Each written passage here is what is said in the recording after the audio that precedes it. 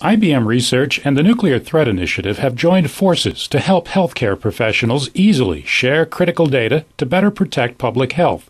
A new technology is being rolled out in the Middle East to help identify and respond to infectious disease outbreaks and keep communities safe, regardless of political or geographic boundaries. It seemed to us a natural fit, given the expertise that IBM had in its research group, particularly with the leadership at the research center at Al Madin.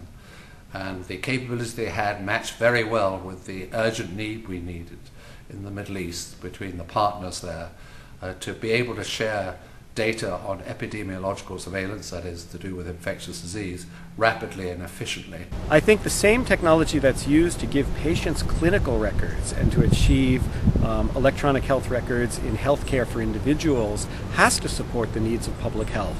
We need one Internet of healthcare, not two.